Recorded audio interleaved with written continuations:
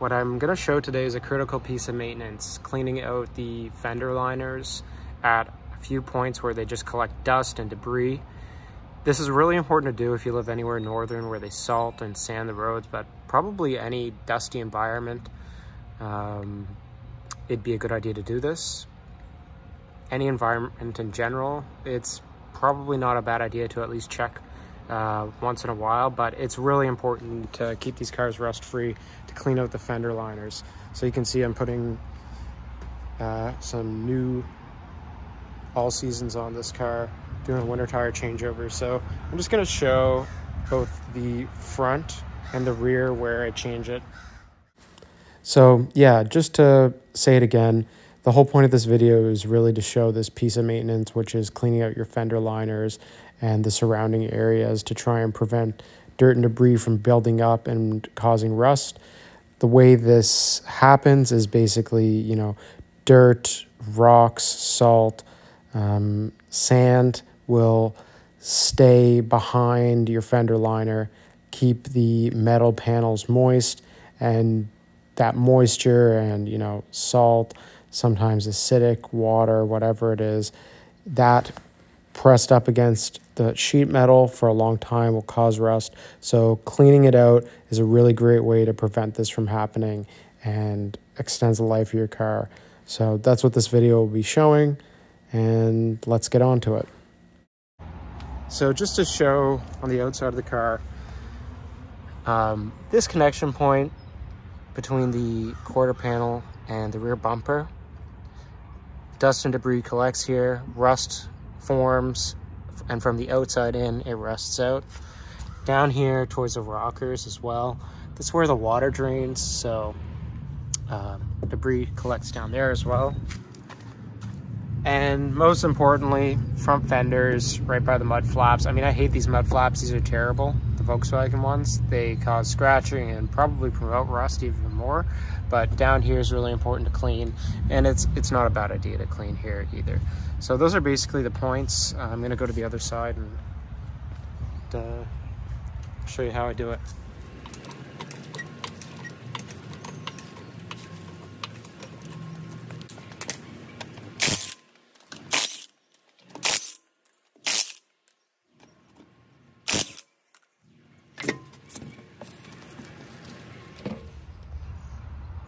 So my video cut out there, but I took off the 4 screws for the front mud flap, and I took the wheel off. There's a few other screw points that are important to note.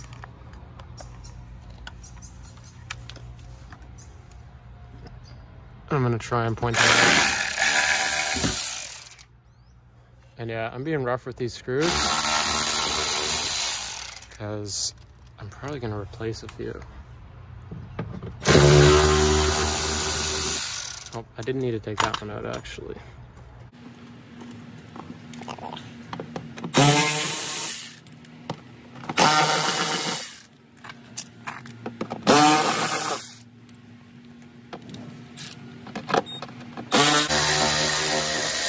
And you can just see the dust flying out, like,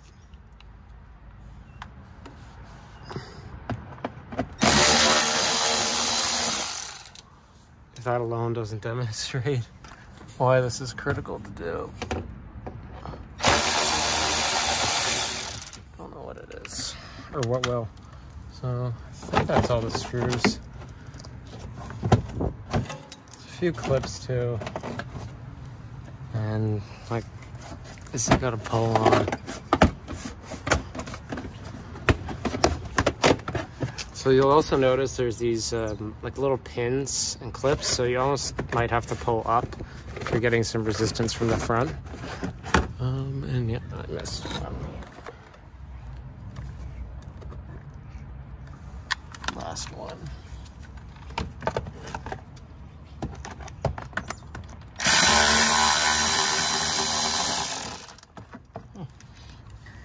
Okay.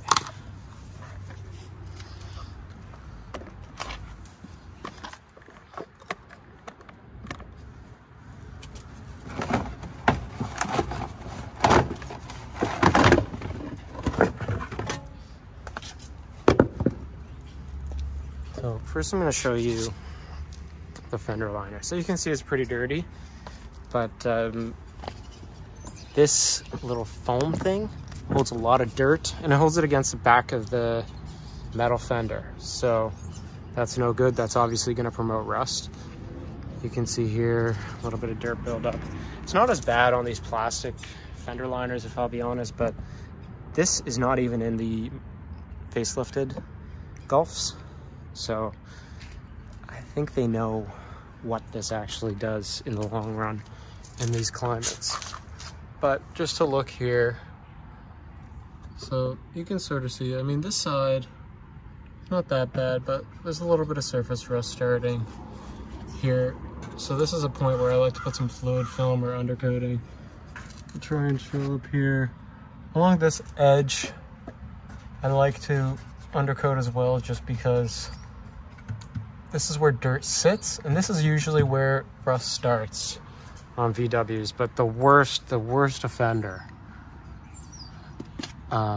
it's not this, although this also should be cleaned, because this can cause rust as well, just because it's holding wet against the fender. But it's not that bad, it's actually dry here. But the worst offender is this foam thing, and I can't remember if this is in the facelifted GTI or not, my car. But you just look here, I mean, look at the condition of the rocker. I'm going to pressure wash this off too, which will probably show some of the surface rust better. But if you look at this, oh my god, look,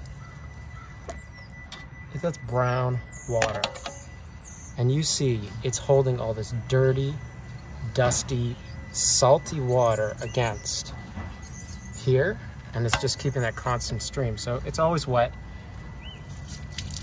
and it's just totally promoting rust. So this is going to be the biggest point where you just want to fluid film and undercoat the fuck out of it. Pardon my French. But you definitely really want to clean this and undercoat it. On Mark IVs, you basically had to clean this every year. Oftentimes, you know, if a few leaves or something collect, serious dirt can collect. I remember on my Mark IV, there was probably dirt collected up to here, solid dirt and dust. And that was, you know, first cleaning, 160,000 kilometers, so yeah.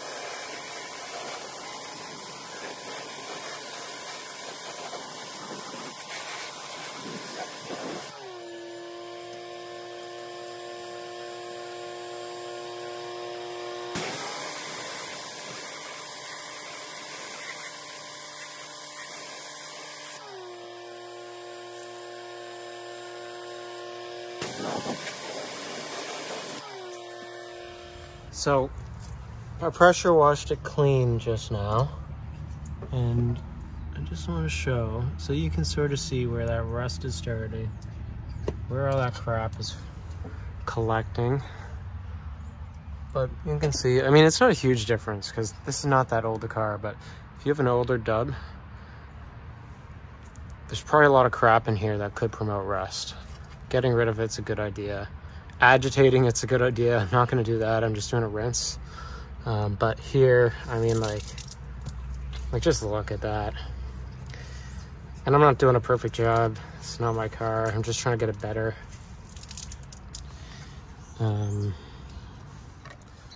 So I hit the main points.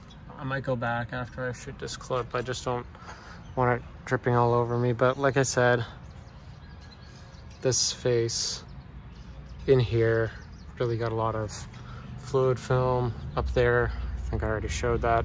And what I like to do too while I'm here, and I know I'm sloppy, I'm gonna clean some stuff off, but all these bolts that you have to take off, like the end link bolts, the tie rods, I think, things that come off the steering rack, The brake lines, these screws, I like to just coat them every once in a while when I remember. That way, when I actually have to take them apart, I don't hate my life. Sort of one of the benefits of buying a car new. So yeah, that's the front. I'm gonna put it back together and go to the rear. Now for the rears.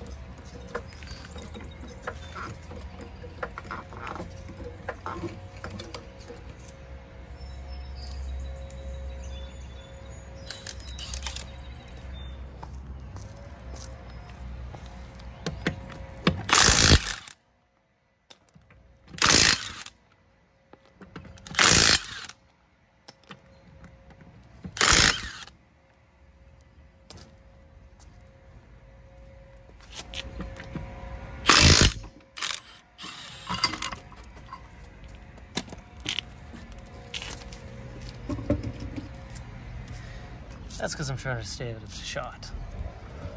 So now that we have the rear out, you can really see how much like dust and debris collects on this. And this is wet. If this was dry, you'd even see the difference a lot more because it sort of darkens it up when it's wet. But, so the common rust points, you can even see here, there's a little bit of rust beginning. So it's down here and sort of in there. I like to clean this out though because all this dirt and salty, dirty, briny crap that's embedded in this felt liner is gonna cause rust. So I'm gonna take this out. So the common rust points are here and up here. So to take off this fender liner, which just, you know, you can really see how much it's collected. It's collected a lot of dirt and brine and sand and definitely road salt, because our last snow was about a week ago, but that was sort of a freak snowstorm. That's why I'm putting the summers on. So first you gotta take off this mud flap, then there's a few screws here, and then a few up here, and this sort of slots into this plastic piece, and then you can take this plastic piece off.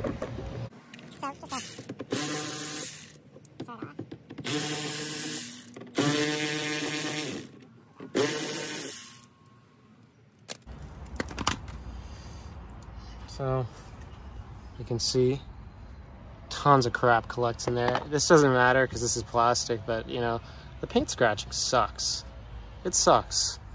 But yeah, you can see all this crap. And it'll be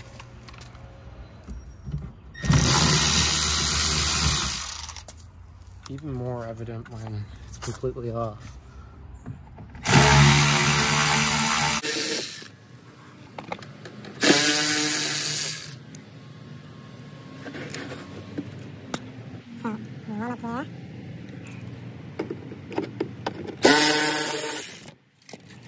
And one up here.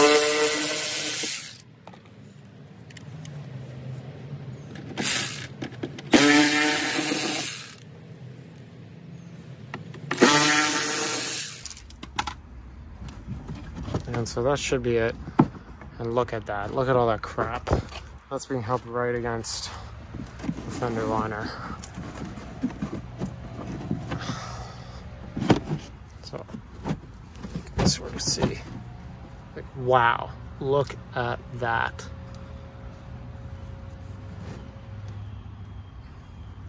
Tell me that's not going to cause rust.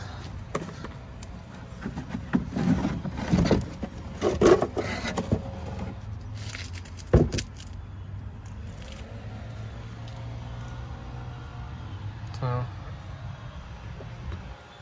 you could see the damage or no damage. This is the thing that protects the fuel tank, the fuel neck. That doesn't matter.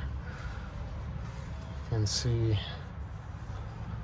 that there's not too much rust up there. On the other side, there actually was a little bit of surface, but nothing crazy. But yeah, let's try and take this off now.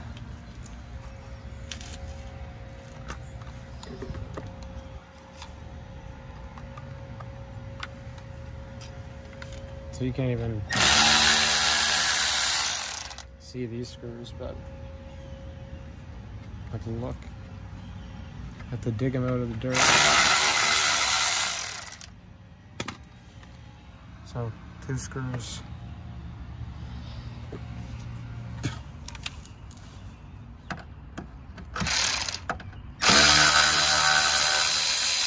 And 1 underneath.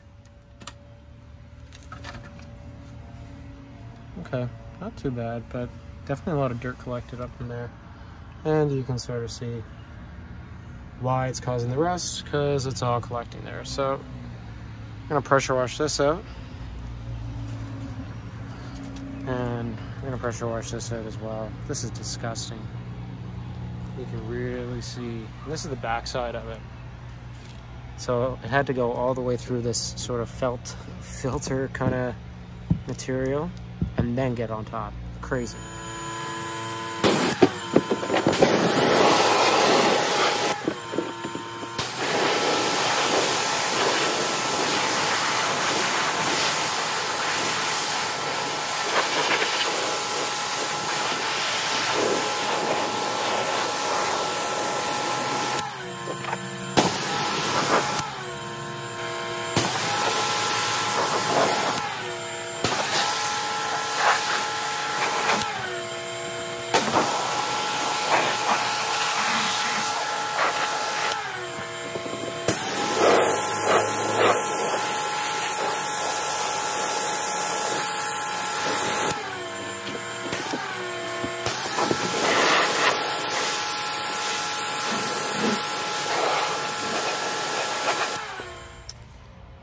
So yeah, take a look at that difference. Back to a normal black. Again, I'm not doing a perfect job on this car, but that is dramatic. Now this car has not been cleaned since noon. It's got 160 on it. So that's why. But yeah, so I've also pressure washed in here. I didn't show that on video. It's really difficult to get those kind of things on video without soaking the lens and getting in the way of the shot. But you can see here, that's sort of the rust buildup down there. This is a 2016. Again, 160-ish thousand kilometers on it. You can see up here, it's actually looking pretty good, but there is some. Decent bit of surface rust here. I actually noticed there's a lot of dirt buildup behind this fuel neck. So I ran out of storage, but what I was saying is lots of dirt buildup up there. I see a little surface rust around here. Always good to coat these as well, try and get in behind where the threads are, because those can get hard after 10 years. Don't know what the fuck that is. I pressure wash that out. But yeah, again, a little bit of buildup here. Other than that, pretty clean. This is the big culprit. So we're gonna fluid film that and put it back on, and that's basically gonna be the end of the video. So I'm just gonna show the minimal undercoating job I did. So I did undercoat down in here. I just put this back on. I'm gonna undercoat these bolts too, just because I don't want the Torx to strip out.